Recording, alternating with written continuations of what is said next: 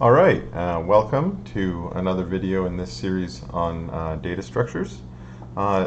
This video is going to be on the topic of lists, and we're going to look at a couple different kinds of lists, and then we're going to look at the two most commonly used lists and the runtimes associated with some of the operations that we like to perform on those lists. All right, in order to investigate the various abstract data types that we're going to look at in these series, another concept that's going to be important to us is the concept of an invariant. Now, the word invariant means to not vary or to not change, and we use it in a couple different places in computer science to mean usually a set of properties that does not change after some transformation. And in our case, the transformations we're going to be interested in are performing operations on a data structure. And the most common operations that we're going to be looking at are adding something to the data structure, deleting something from the data structure, and then fundamentally we also need to be able to find things in the data structure. And these are different operations that after performing them, we might want to make sure that a certain set of properties remains true, so that we don't invalidate perhaps how the data structure works. And these set of properties that characterize a data structure we'll usually wrap together in one package and call it an invariant, something that again will not change as we perform operations on that data structure. All right, in the Java programming language, many of the data structures that we're going to be looking at in these videos are organized under one sort of superclass that is called collections, and that's to capture sort of one invariant, one aspect of the invariant of almost all data structures is that they are collections of data. They take data and package them in some way together, and that's what makes them a data structure as opposed to just a single atomic piece of data. And when we are characterizing a particular collection, depending on what kinds of expectations we have for how that collection behaves, we may have different types of data structures that embody that type of collection. And so as we probably know, if we have some experience with Java, you can inherit, or there are many classes that inherit from the collections framework, and I've listed a number of possible ones you might find here, including stacks, queues, arrays, linked lists, and so on. Some of these other ones are maybe a little more advanced, and we'll take a look at those in videos down the road. But if we were going to say what is the property or set of properties that every collection has in common, sort of tried to extract that notion here through a process of abstraction here. I've tried to figure out what is the one characteristic that all collections have in common. And I've already hinted at, or I've already stated it, it's that the group of elements, the group of objects, the collection of data that we have is stored together. The only thing that the collection does for us is bring those pieces of data together into one collection. And that's a pretty that's only one sort of simple characteristic that we've brought in here. And in fact, if we think back to some of our discrete math, we probably realize, well, that collection kind of maps right onto the notion of a set. A set does the same thing. A set just brings its elements together into one package, one set. So collections and sets sort of have an analogy here in this discussion, at least collections as they are set up in Java.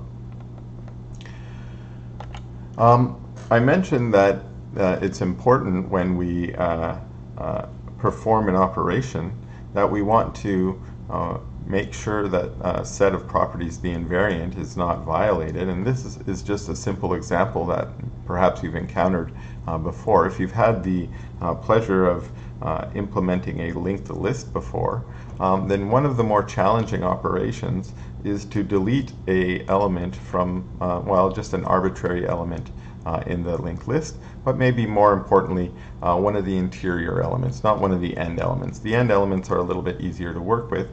With one of the interior elements, if we just delete the element out, it usually leaves a gap in the list. We lose a connection. It's important for us to reconnect up one of the references in the linked list after deleting an element.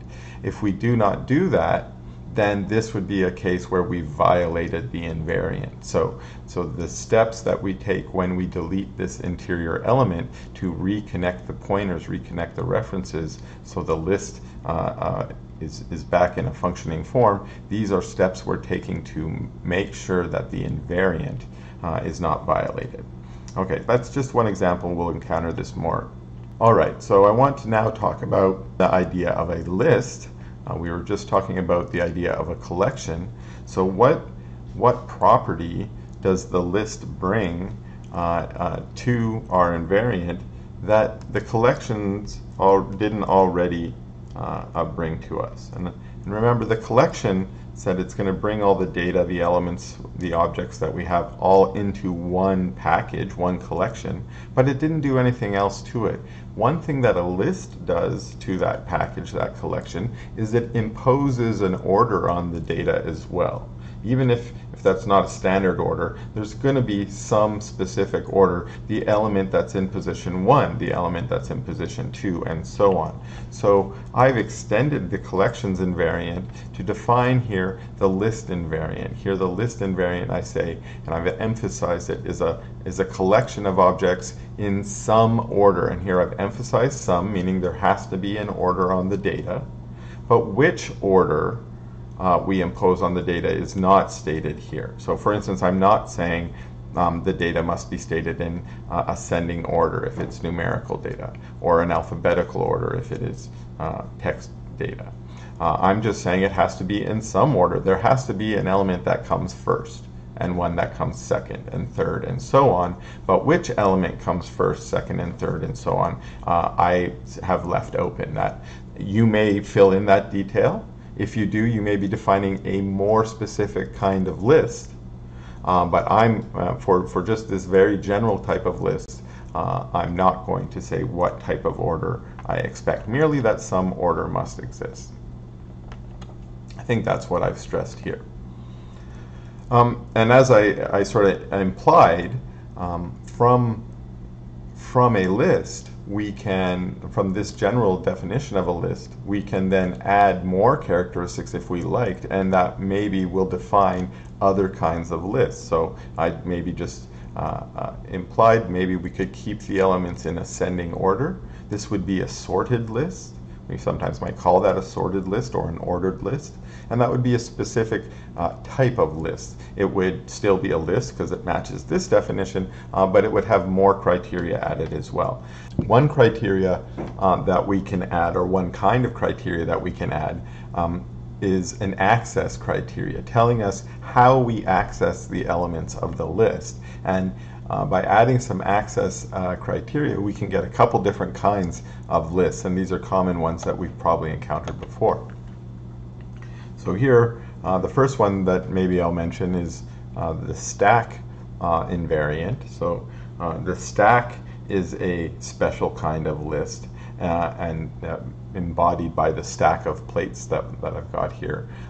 The idea about a stack is that we can only access the elements in the stack from the top. So the top plate is the one that we can take off the stack. Once we've taken it off the stack, we can now get the one underneath it. In a true stack form, if we want to access one of the plates lower down, we first have to remove all of the plates above it before we can get to it. So the stack allows us only to have access at the top of the list, however we define that. And another way we characterize this is as a first in, last out access, meaning the first element that we put in the stack is at the bottom. It will also be the last one that we take out because it's at the bottom.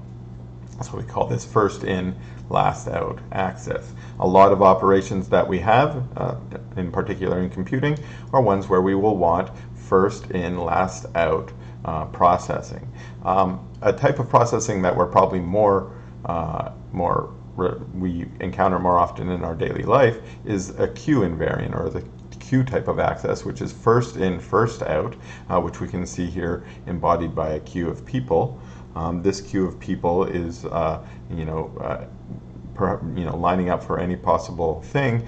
We know that the one in the front was the first one to arrive, and they will be the first one served. So this is a similar type as a first come, first serve type of processing. So again, queue actually has access on both ends. We add new elements on the back, but we take out elements from the front. Unlike the stack, where new elements get added on the top and elements are removed from the top. Everything happens on the top in the stack, but on the queue we have elements coming out of the front and into the back.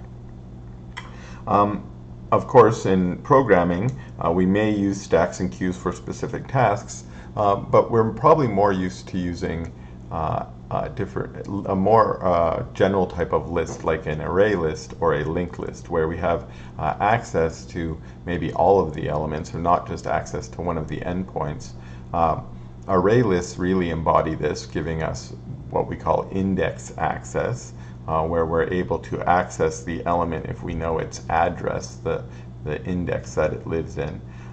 Linked lists gives us a slightly different kinds of access, which we can call iterator access, which is from any one element we can access its neighbors, but we maybe do not have easy access to just arbitrary elements like we might have in an array list type of setup. What I would like to do now with the rest of the video is to take a closer look at the array list and the linked list embodiments of lists, and look at the differences between them, and maybe help us make some decisions on when it is a good idea to use an array list or a linked list, and in which situations it might be not a good idea to use an array list or a linked list. So let's continue now, and to do that I want to maybe look at a little piece of code here. This is Java code, but it looks similar to C code, so it could be, you can interpret this in a couple different languages. This line of code declares an array, and I want to be maybe specific with this. It declares a static array, and so I want to draw this as a distinction. If we were declaring an array list, an array list is something that I will call a dynamic array, and we're going to get to that in a second. But this declares a static array. And so when I say here, what does this line do? What I'm actually asking is, what happens in memory when we make a declaration like this? So of course, when we make variable declarations, we're asking the compiler, we're asking the operating system to set aside some memory for us that we can use in our program. And usually in the declaration, part of that is we're asking for some size of memory. So simply put, if we're asking for an integer, integers typically are 32 bits. So what we're asking for is 32 bits of memory, or about 4 bytes of memory. Again, depending on our addressing system, that might work in different ways, but we're asking for that amount of memory. When we create a static array like this, we are also asking for a chunk of memory, but there's a little bit more math that goes on behind the scenes. First of all, the variable here, size, is going to tell us how many integers we want. Remembering that each integer is the 4 bytes or the 32 bits. So when we ask the operating system to give us memory in this way, we're asking it not just for a single int, but for a collection of ints. And whatever size is, if size is 100, then we would get 100 chunks of memory. The other important thing when we ask the operating system to do this is it will get this memory to be continuous or contiguous in memory, meaning that all of the memory locations are in order. So we store the whole array all in one chunk in memory. So I've got that somewhat visualized here as integer. The first integer will be stored in index 0, the next in index 1, and so on, up to the last one, which I've got labeled here as n minus 1. Okay, so I've asked here how many bytes that is. I've already mentioned that with 32 bits or 4 bytes each, we're going to have about size times 4 bytes in terms of that's the size of memory that we're going to allocate. One of the benefits that we have to allocating our arrays in this way, one of the reasons why we have built our systems to do this, is it makes addressing into the array quite simple, actually. The first thing that happens is when we actually allocate this array, we do have a reference assigned to our variable ints there. The variable ints gets a reference into memory where it can look up the array. Now where it actually points is to the very first location here, location 0. The pointer is going to point right here. Say we want to find index I. Okay. So I could be any particular index for a moment, but maybe for the moment let's restrict it to I equals 0. Well, what we're going to do, let's say that ARR is our reference. That's the reference to our array. Well, we called it ints over there. But let's say ARR is the address that we've stored our array in. Then if we're looking for index 0, we actually will find it right here in position ARR, so no problem. If we want to look at index 1, we're going to get a different case here. We're going to get ARR plus, and then we need to be careful here. Well, how far away is I said I here? I said let's say 1. How far away is this element? Well, according to the image we have up here, it should be right next door. It should be the next element over. Now, how far over is that? Well, it depends on how big an element we've been storing. And assuming we're using byte addresses here, that's going to be 4 bytes down the way, or 1 maybe word size if our word size is 32 here. And then we could continue here. So if we had I equals 2, then the location of that element should be ARR plus, well, it looks like 8. Which means just in general, if we have our any index I here, we could take ARR and we could add to that I, looks like times 4. Keeping in mind that when I equals 0, this will all be 0 and we'll just get ARR back. That's what we wanted. And when I equals 1, of course we get 4, and 2 it's 8, and so on. So we've got the right formula here. Now what this does for us is when we do any index calculations, so now remember here, we may have some kind of reference like this. How much time does it take for us to access that array element? Well, it takes as much time as it takes us to do this simple bit of arithmetic here. Okay, and this might look like a lot, but we should keep in mind that for the most part this is going to be a bit shift.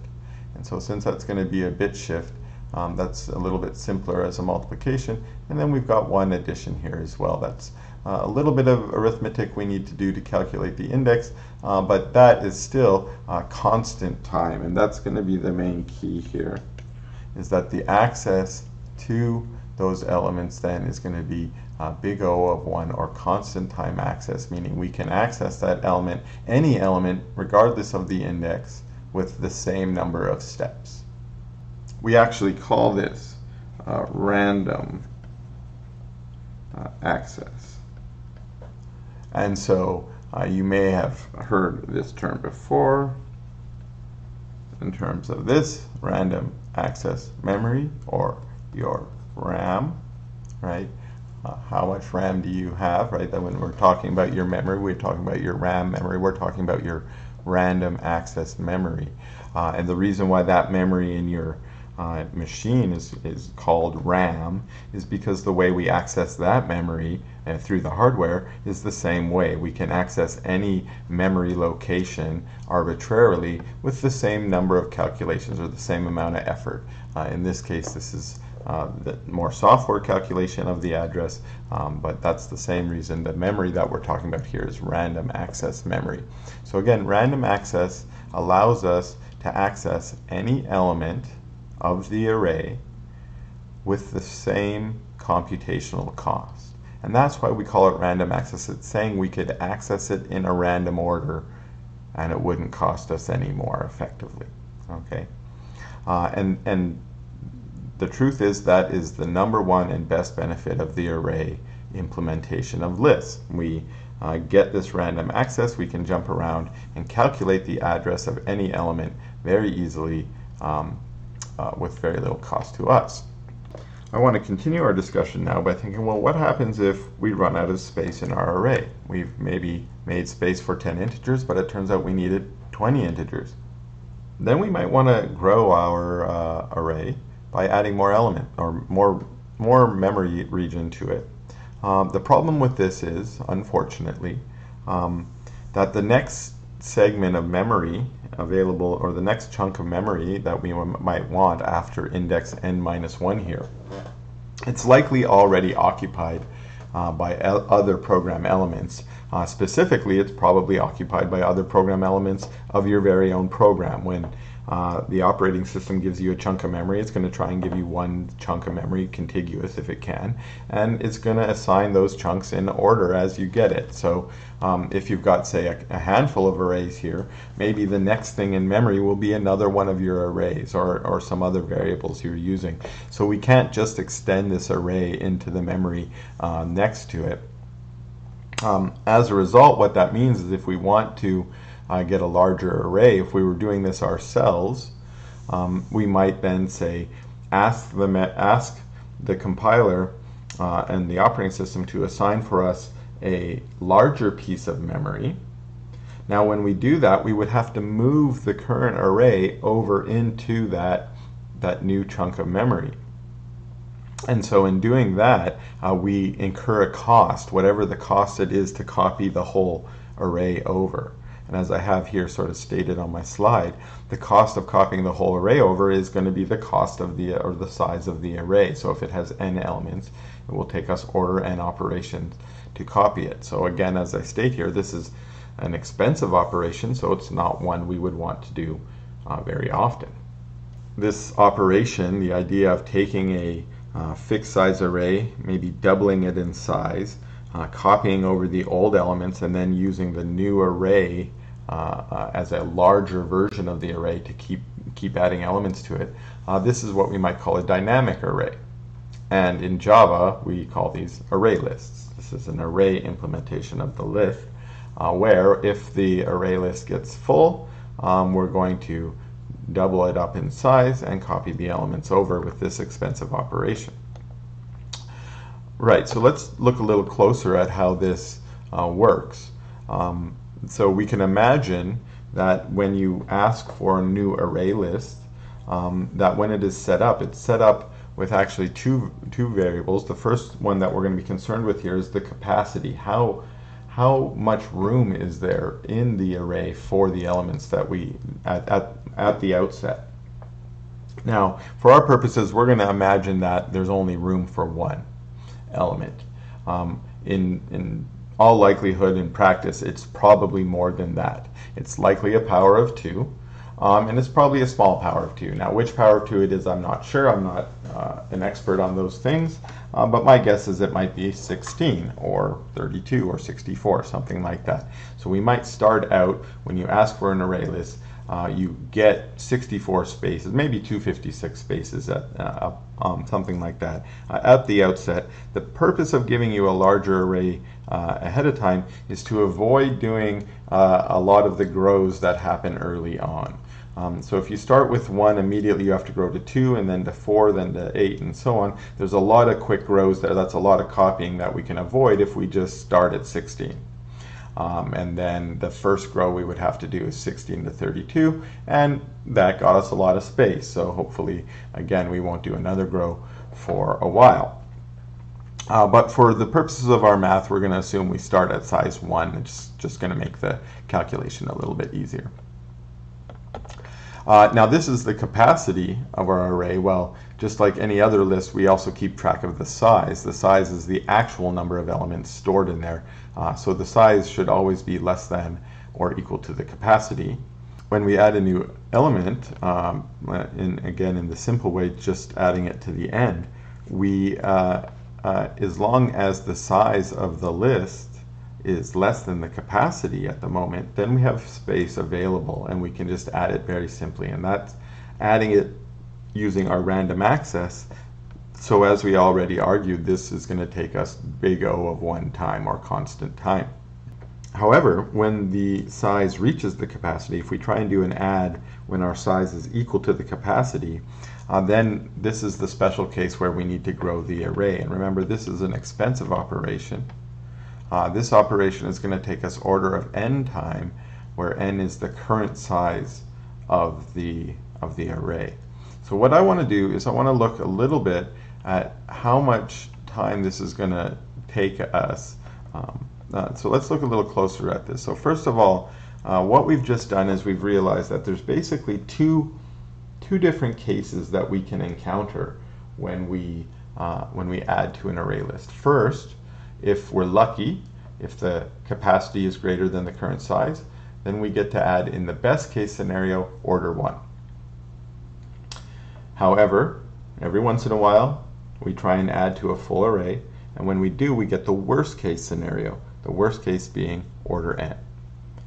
So typically when we're doing analysis, worst case is what we care about. We want to know what happens in the worst circumstances. However, we've also noticed in this quick analysis, we haven't really got deep into it yet, but just on the side, we've noticed these grow operations don't happen very often. At first, they maybe do. Like I said, 1, 2, 4, 8, those ones happen pretty quickly. But once we get up to, say, size 1024, we're going to grow up to 2048 and then 4096. We have a lot, we have thousands of adds we get to make before we have to do another one of these expensive copy operations. So maybe what we might be more interested in is figuring out what the cost of doing a large number of adds is. So say we wanted to do 20,000 adds, just a big number. How many operations does it take us to do 20,000 adds? Is it going to be something like 20,000, 30,000, 50,000? Or is it going to be something grossly more than that, 400,000, 4 million, 20 million? These are all values that are grossly larger. So we want to sort of get a good estimate. How many operations is it going to take us if we want to make 20,000 adds? Now, keeping in mind, if we're doing 20,000 adds, we're going to be doing a lot of the cheap adds, but we're also going to be doing a whole collection of the more expensive adds where we need to grow the list as we go. Now, what this analysis technique that I'm talking about here is called amortized analysis. And amortized analysis comes from accounting and finance, where say maybe you're a large corporation, maybe you're the University of Washington, you want to buy a new building to put some rooms in. Maybe the building costs $30 million to build. If you put that on your ledger at the end of the quarter, if you spent $30 million that quarter, it looks pretty bad. You probably didn't earn $30 million, so all of a sudden it looks like you lost $30 million that quarter. Your shareholders, well, UW doesn't have shareholders, maybe so whoever it is gets upset that it looks like you lost money. Well, to make things a little bit easier, make it not look like you lost that money, that's a good investment. What we do in terms of accounting is we amortize the cost of that building. We say to ourselves, well, we're actually going to use that building for 30 years. So let's say we spread the cost of that $30 million over the 30 years. Well, now we've reduced that cost down to $1 million. And that's sort of the same thing we're doing here with our array. Is when we grow it in size, that's like building that new building. It's like saying, hey, we want to make room for new ads that are going to be coming in the future, and we want to make enough room. So how much room do we make? That's where we made the decision to double in size. That's going to make sure that we have a lot of time before we have to do this operation again, and we're going to amortize the cost of that grow operation over the cost of all the ads we get to make in the meantime until we have to do it again. And so that's going to be called an amortized analysis, and that's what I want to do right now. So the idea here is that we're going to add n elements to our list where n is large. I said imagine 20,000, but we're going to pick a couple other numbers here. So again, we might start with a small size, and each time we're going to every once in a while we're going to have to do this grow operation, and we want to know what the cost of the total is, the cost of doing the simple ads plus the cost of all these grows.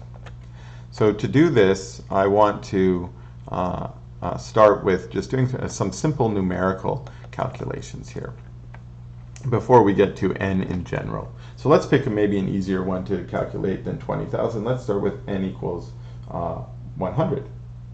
All right, I think I might want to do a little bit of calculation here, but one thing that might be helpful for us to realize is that there's actually going to be two kinds of ads that we're going to be able to do here. The first one is the simple cost ads. So remember our order of one ad, which I'm just going to say costs 1 actually to do that ad. And then we also have the grow operation, which I'm going to say is order of n. Okay, and again, for simplicity, I'm going to ignore the constant that might involve there. I'm just going to say that's going to take us n operations.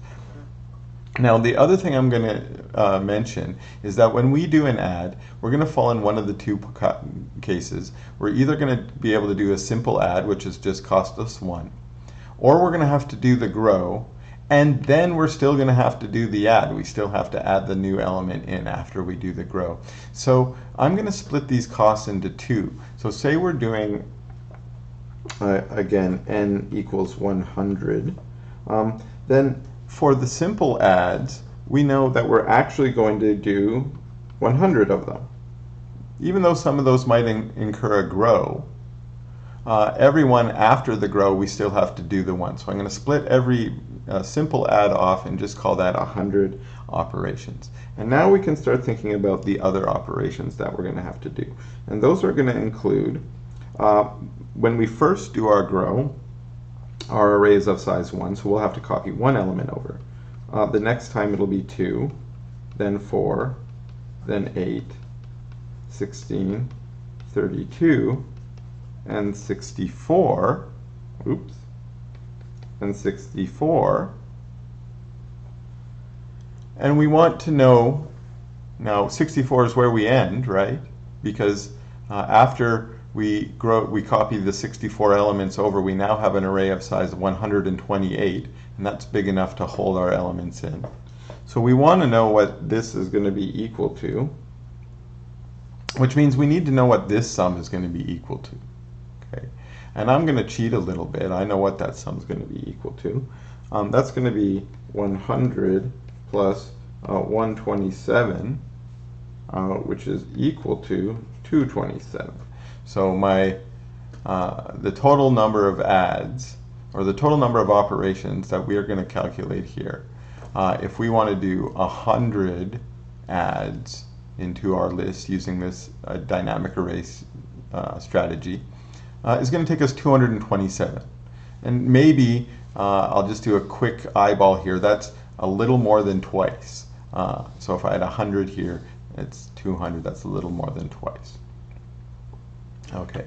All right. So I've also included that calculation in my slide. So we've got the same ideas up there. All right. I've chosen n equals 1024 because it is a power of 2, which means after one of our doubling operations, we will have grown to exactly 1024. And so after we do the 1024th add, we will be completely full. If we did one more add, 1025, then we would do another grow operation. And we might want to check that next. So I'm going to do 124 first, and then maybe we'll think, what happens if we did one more after that? So let's see, again, if we're going to do our calculation like we did before, we know that we're going to have to still do 1024 basic adds. Okay, but now I'm going to go and I'm going to try and make things a little bit easier on ourselves. I'm going to write this as a sum. I'm going to be careful. I'm going to say it's the I equals 0. Now remember, what's our sum going to look like? It's going to be like a 1 plus a 2 plus a 4 and so on here. These are powers of 2. So it looks like here that I've got a power of 2 to the I. Also, since we start at 1, I've started at I equals 0 because 2 to the 0 is 1. Okay. Now where do we stop? Now notice, we don't need to do the grow that will be of size 1024. That would be if we had one more element, right? Instead, we just have to do the one before that, and that would be 512 if you know your powers of 2. But that's also 2 to the 9. Okay, 2 to the 9 is 512. So we want to know a little bit, what is this sum equal to? Well, again, I'm going to cheat a little bit. I know what that sum is equal to. Still have the 1024, but we get the 1023 is what the sum is equal to. So in total, we have 2047 as the number of operations. Now again, we might think, let's compare those number of operations to n. Our n is 1024. This number of operations is exactly 1 less than 2 times n. 2 times n is 2048. So this value here, interestingly, maybe we'll just put here, this happens to be equal to 2n minus 1. Okay. Now remember, this was our best case. This is when we filled up right full. We didn't do that extra costly growth. So let's go down and consider a little bit more. Let's say we did n equals 1025. And it looks like we're going to get slightly different math. We're in 1025 here. Plus now, we still get this sum, but now we're going to go up to 10 because we have to do the one extra grow. So I'm going to take this number and add on the cost of the extra grow. Well, what is it? That's this. So we actually add on here 2047. Now what's that? Let me do a quick math in my head here. We got a 2 with a carry. We got a 72. It looks like we got 3072. All right, now 3072 is, again, looking at our n here, is a little bit less than 3n. It's actually, again, if we're being very precise here, it's 3n minus 3. Or 3 times n minus 1 might be another way of looking at that. So this is, again, we're just doing some investigations here. But in this case, we haven't proven this, but this n equals 1024 was actually the best possible case. We filled up our array, but then it was perfectly full and we stopped. So that's the best we can do, and we saw it was a little less than 2 times n. This one's actually going to be the worst we can do then, because it said we filled up, but we didn't stop. We just added one more. So it's all that extra space we made is as empty as it possibly could be. Because of that, the size is almost 3 times. The number of operations we took is almost 3 times the total number of elements we've added here. But interesting enough, these numbers are pretty close together, 2 times and 3 times. We've only done about 1n more work, which maybe makes sense because the extra work we really did was just copying these elements over, about n elements over. So, interesting. Let's take a look at maybe the general case now. Can we prove this now in general? Well, to do that, let's think a little bit about our formulas that we've come up with. Now, we had 2 terms in the formula. If we were going to do n adds, first of all, we had the simple adds, which were n, plus then we had this sum, and I want to be careful with my sum here it started at 0. I'm not going to really say what it's going to yet, but it was 2 to the I. All right, now what is our top bound here? Okay, well, it depends on n, of course. We need enough space to fill up n. Okay, now this is a little bit complicated, so maybe we'll just go over to the side here and we'll think. We know that what we're calculating is we need some power. We need some power of 2. Okay, and we want that power of 2 to be such that it's bigger, well, bigger than or equal to n, because we need it to be enough space than n. But we also want it to be the closest power of 2.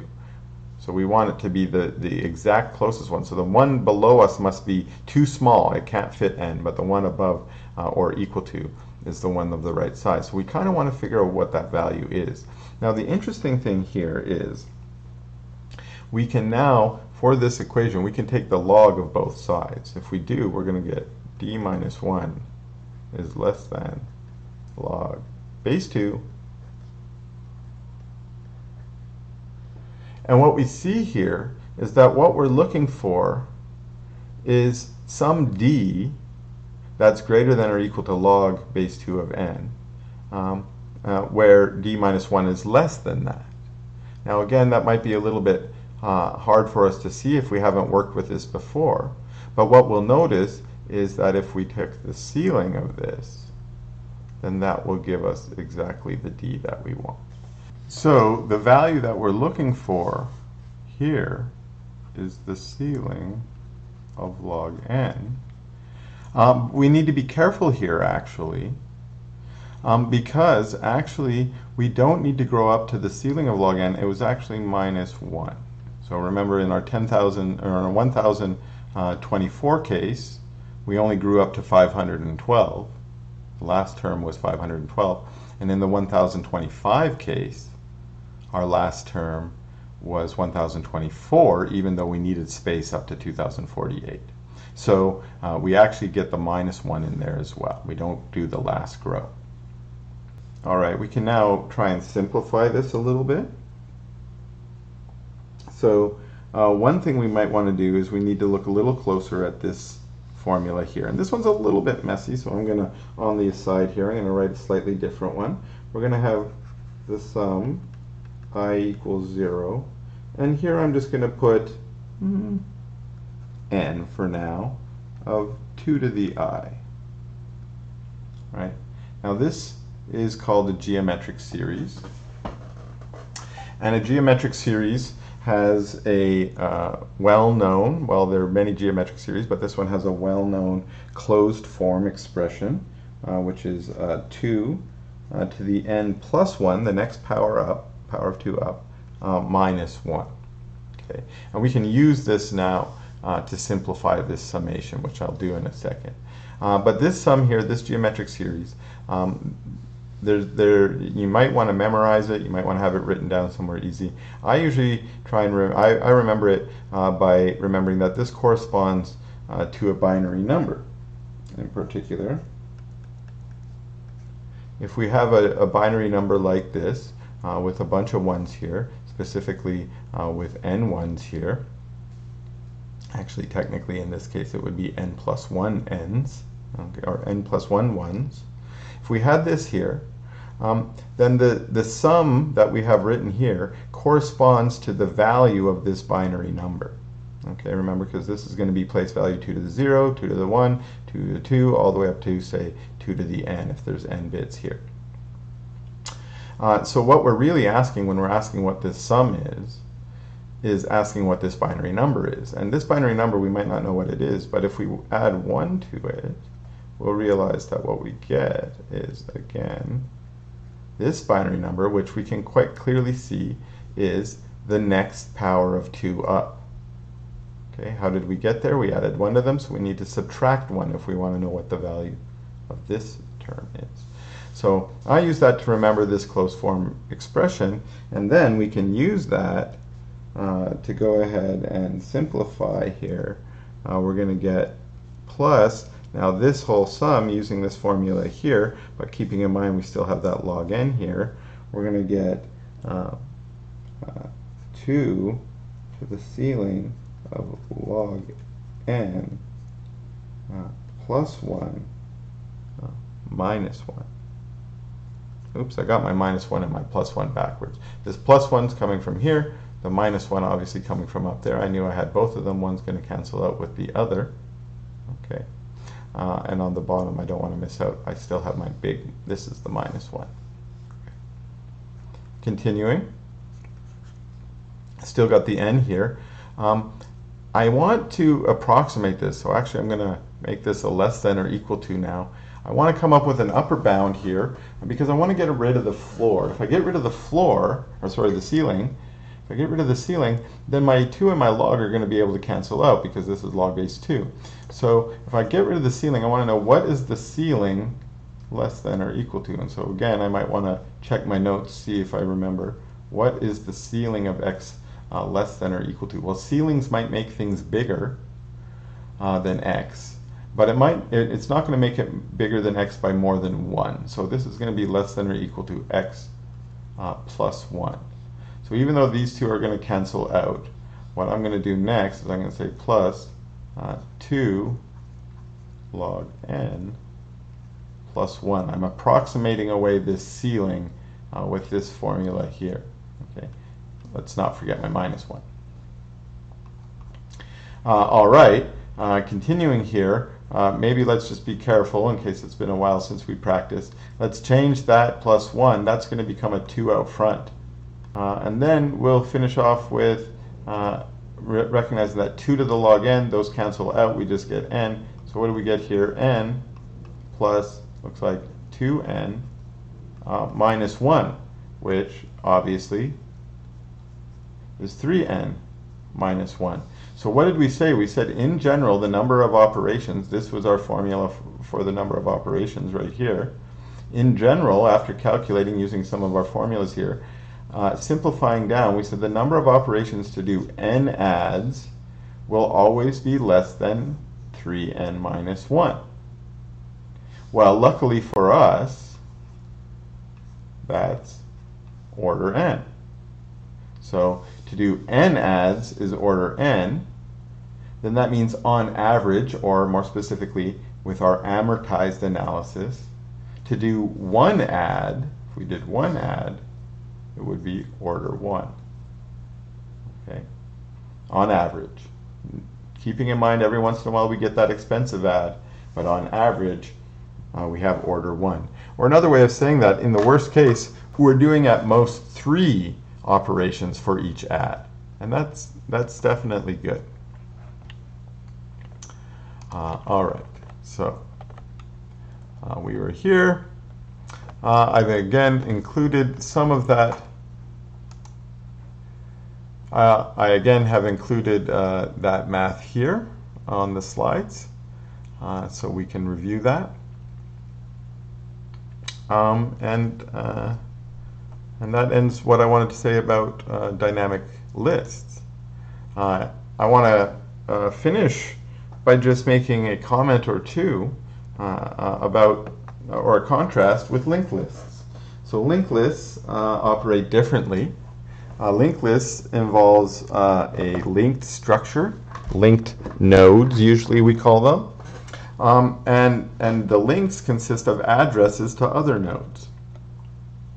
So the dynamic growth of a linked list is handled quite easily. Whenever we want to add a new element, we merely allocate memory for a single node, which is large enough to store, say, our integer plus a reference to the next node, and then we store the element there. The worst case cost of doing an add in this regard is order 1. Just like we put some effort into showing that the average cost of adding for an array list is order 1, it's straightforward to see the worst case cost for adding to a linked list is order 1. Again, I'll be very clear here, when we're adding to the end of the list. This is sort of a depiction of what a linked list might look like in memory, where we might have index 0, points to index 1, which points to index 2, and so on. And what that means is the elements that we have stored in our linked list are stored sort of willy-nilly all over memory, and we cannot predict where the next element is given where the current one is. We can only find it by following the reference. What this means is the random access calculation that we saw was so convenient and useful when using an array list or an array implementation cannot be used for linked lists. And so the main breakdown we have for linked lists is we lose random access. And specifically what that means is when we want to access an element in the linked list, say we want to access it by its index, we want to access element I. Well, the time it's going to take us to access that element is order of I, the amount of time it takes us to iterate to that element.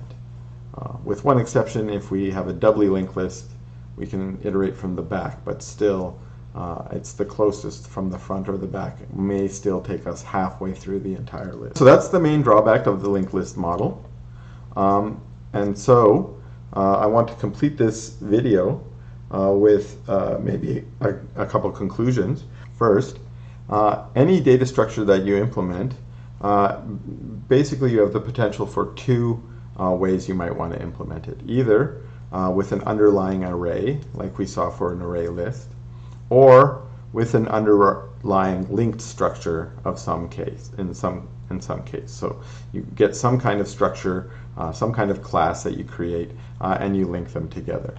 If you're going to do that, a typical way to do that is to make use of a node class. And here I've made a very simple private node class. Private nodes are usually the right way to do it when you're working in a language like Java. You want to protect access to the nodes. You don't want your users to know what a node is or have to know what a node is. Only the data structure itself should know what the node is. But here is maybe an example of a private node class where we have some item. Here I'm assuming generically typed, so some item here that you want to store, maybe an integer, maybe a character, maybe a string. And then you have a reference to the next node. And here I've called that next. This is a very, very simple linked structure, one we might use in a linked list, but other linked structures will just have different ways of handling the links. Doubly linked list might have a next and a previous. You may have a tree that has a left and a right child. You may have, you may have a graph with an adjacency list of just a list of other nodes that you're connected to. But in the basic realm of data structure design, we really have two underlying choices, either an array implementation or a linked structure implementation. All right, that brings us to the end of this video. I do want to continue in my next video with some discussion of sorting procedures and analysis of algorithms. So we'll return in the next video to talk about that. So thank you, and we'll see you in the next video.